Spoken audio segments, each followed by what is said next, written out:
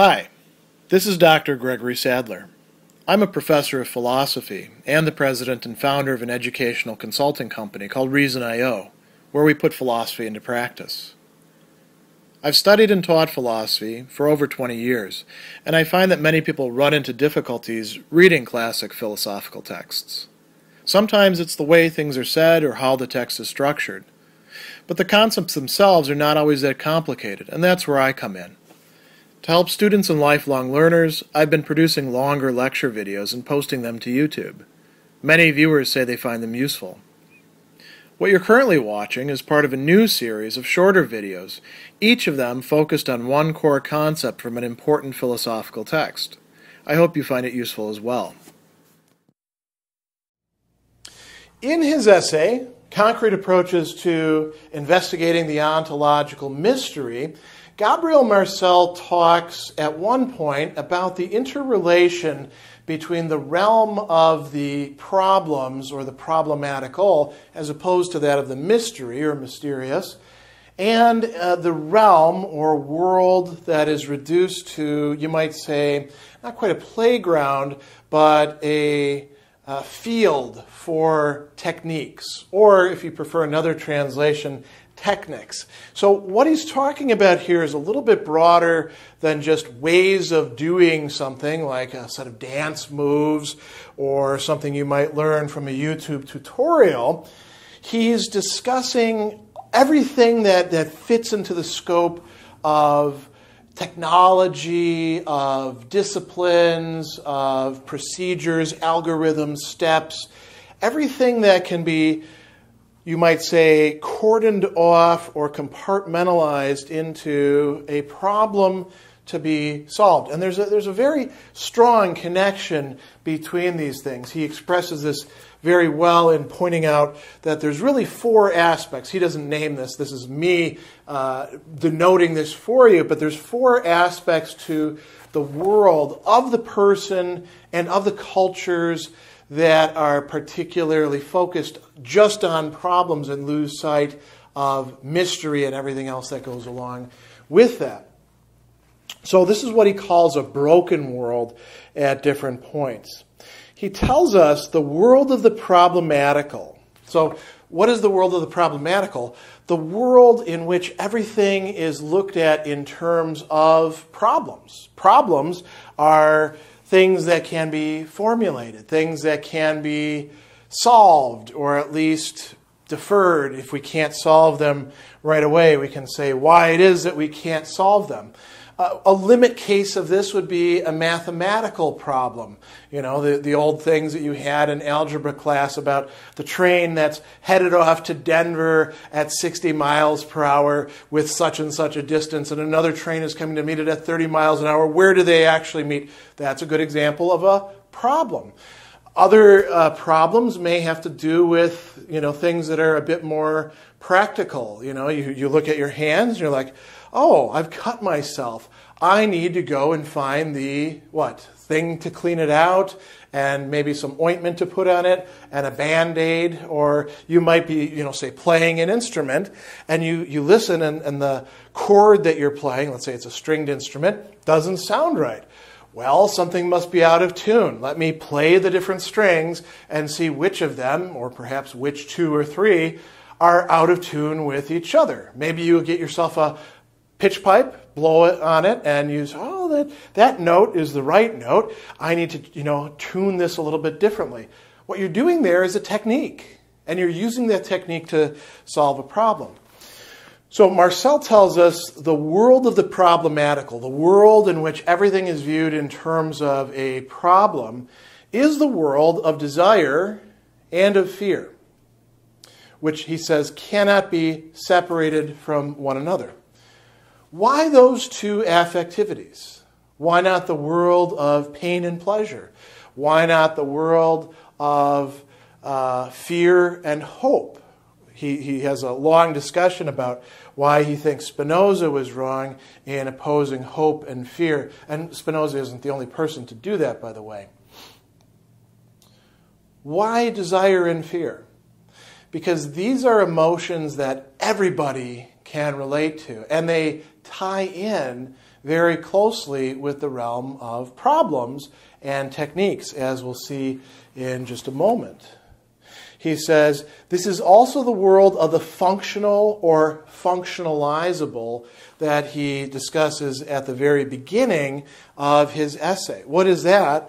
Well, everything is reduced down to functions, and a human being is understood in terms of their vital, their psychological, their social functions, without there being sort of a kernel of individuality that escapes those functions in a meaningful way. Because it's quite possible to have individuality in a manner that's completely functionalized. Great example of this was Burger King's advertising campaign back when I was a teenager that stressed that you can have it your way, right? We will take your orders and make the Whopper however you like, meaning that they'll take the ingredients that they have, and if you don't want onions on it, you don't have to have onions. But you're not going to have anything that's not in the panoply of the Burger King repertoire, right, of different things you can put on it. You can put onions, you can put pickles, you can put ketchup, mustard, mayonnaise, you can put tomatoes if you want to, but you're not going to get other things. That's just the way it works. And it's going to be done by somebody who has sliced all these things up ahead of time, who has so much time to get your Whopper prepared. Everything has been functionalized. That's not real individuality. Desire and fear are felt by individuals. There's nothing wrong with desire and fear, but a world that is primarily oriented in terms of desires and fears is a world that can be effectively compartmentalized and commoditized and turned into a matter of problems to be solved or techniques to be applied. If you think about what advertising does, most advertising is really appealing to those two things. Even if it appeals in some sense to hope, it's probably more appealing to fear. For example, FOMO, fear of missing out, right? I hope that I'll get to go to the concert. Why? Because I don't want to miss out on anything that I see on the TV or hear in some podcast that's going to be happening. I see it in social media. Social media makes it possible to be even more involved with this. And social media would be some of these techniques that Marcel is talking about. So another aspect of this problematical world, as he says, is that it's the world where techniques of whatever kind reign supreme. So notice, he's not saying it's a world that's just of techniques, but techniques reign supreme. What does this mean? Think about some examples. Let's take dating, for example. Now, you could go and meet somebody if you want to get involved with some romantic partner by meeting somebody in an organization that you belong to. A lot of people meet people in the workplace. But you could also get on a dating app, right, where you create a profile, and everyone creates profiles in basically the same way, sometimes with a little bit of innovation, funny stuff with the picture, interesting stuff in how they account for themselves. But it's really all the same platform. As a matter of fact, you could say, well, there's different dating platforms out there. Well, sure, but they all do pretty much the same thing. They're all set up in more or less the same way. Whether there's some very complicated personality test-oriented one like eHarmony, or whether there's something that's oriented just to showing you who's in the area and giving you their picture and allowing you to chat with each other. It's all mediated through technology, and it all ends up reducing the interactions in a certain way. You might say, well, wait a second. What if you go on a date with the person? Sure. Now you're actually meeting face-to-face, which hopefully is the intention of it, right? Not just to date an avatar. But that could easily become something that's dealt with just in terms of functions. Sexual function, for example, or a prestige function, or any other thing like that. And there's techniques. I mean, people come up with books about how you're supposed to pick up people who you're attracted to. Now, and that's not to say that any of this stuff actually works, but What's important here from Marcel's perspective is that techniques do reign supreme. They are what drives everything else. They're the things that dictate how we approach things, how we understand things. Now, all of these are interconnected. He tells us that there is no technique that is not or that could not be put directly at the service of a given desire or a given fear. And conversely, every desire and every fear will tend to create techniques geared towards its own ends. Every technique serves or can serve through mission creep, or however you want to put it, a whole host of desires and fears. Every desire a person has will find somebody who will create a technique, probably a platform, an app for that, as we used to joke around when apps were becoming a big thing, for dealing with that matter. Not everything is as susceptible to that. Can you create an app to make somebody feel loved? They're making robots right now that simulate that. They snuggle up with a person and, warm up and maybe say little soothing things, but it's not quite the same thing as the satisfaction of that desire, unless a person's desires eventually get replaced by desires for that sort of stimulus. Likewise, fears. So he also says that what we've got here are these different things connected up with each other. These are all part and parcel of a world like that. Now, there are consequences. I was almost jokingly thinking I'd say there's problems that arise from this world, but they're not actually problems as such. They're meta-problems. So let's just call them consequences.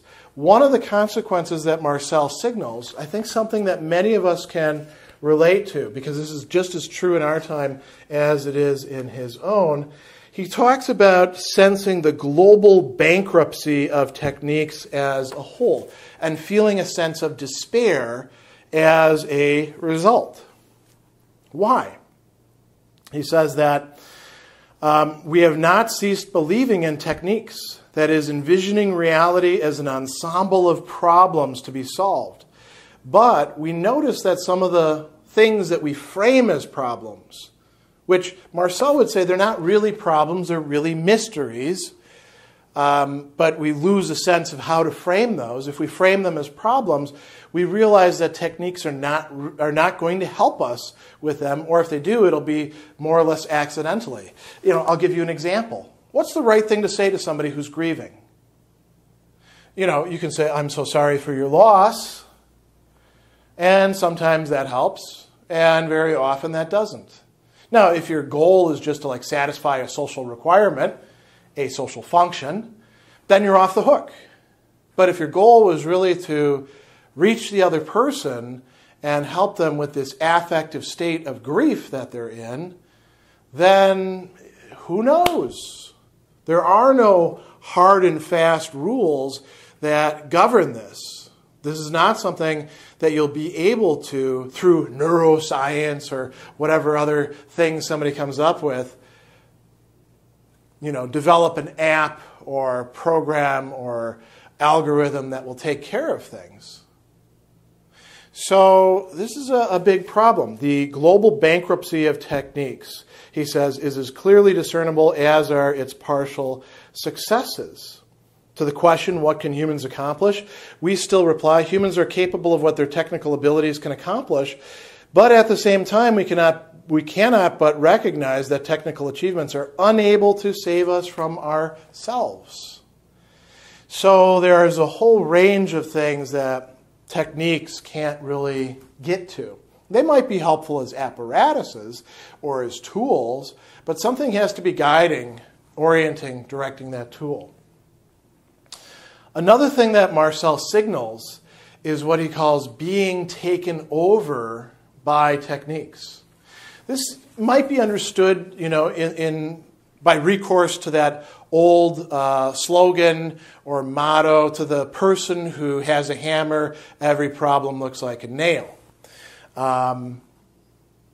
What's going on in there? What's in the background?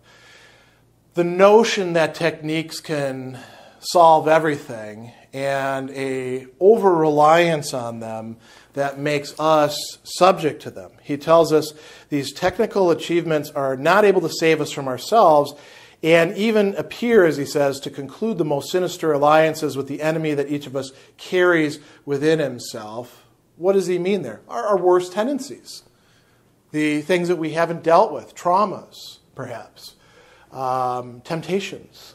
So he says, being taken over by techniques, what does this actually mean? It means becoming increasingly incapable of controlling them and becoming powerless to govern one's own power. We have freedom. We misuse the freedom and give it away to these techniques. So let's take some examples from social media. And let's do it on a base level and a meta level. So some people look to social media for affirmation of who they are and what they stand for and what kind of person they are. And it matters to them how many followers they have, how many people are paying attention to what they're doing, even if perhaps the follower count isn't really accurate because they've been muted or something like that. And it also matters how many likes they get. If it's on Twitter, I suppose if it's on Facebook or Instagram, resharing is very important as well. All of this is giving you signals about your value for other people. And if that's something that really matters to you, then you might start checking all that very frequently, or you might start modifying your behavior, and your desires start to circle around this more and more and more and more and more.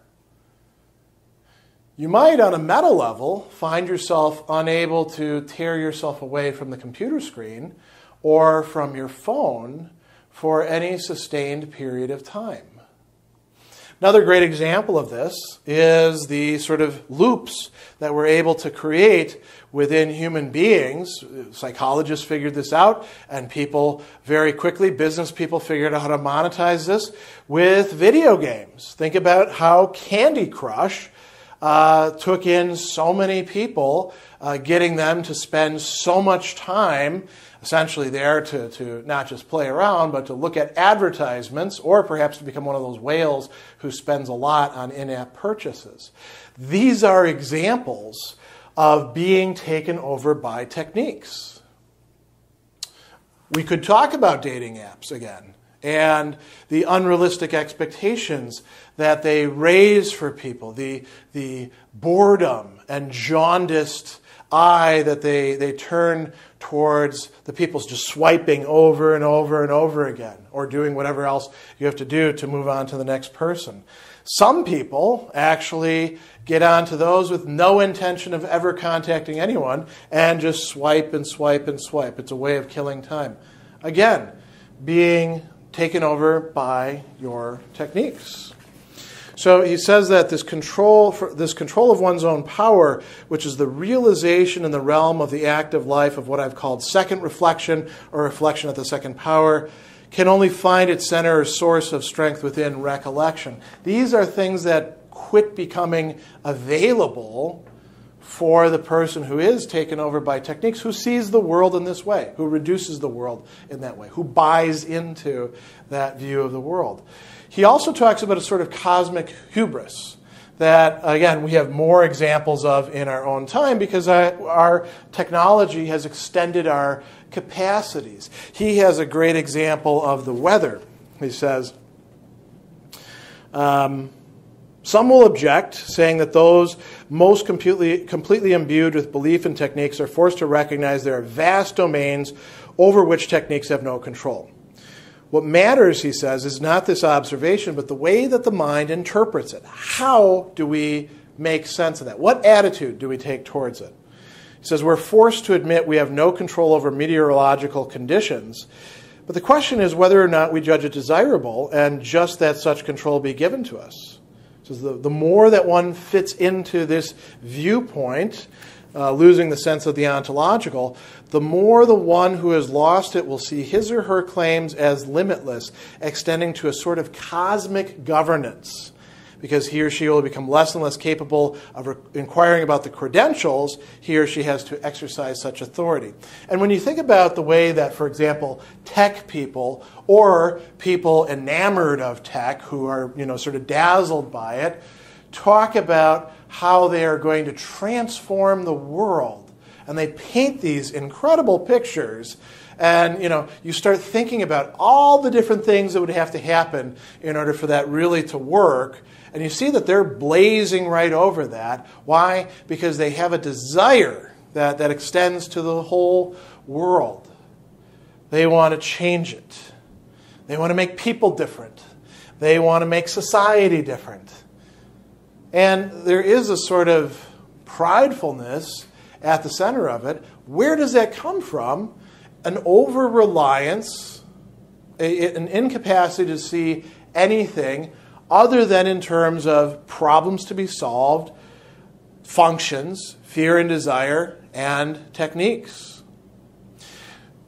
What happens in the end through all of this that Marcel is particularly concerned about is that people end up becoming incapable, at least at the moment. They could come out of it.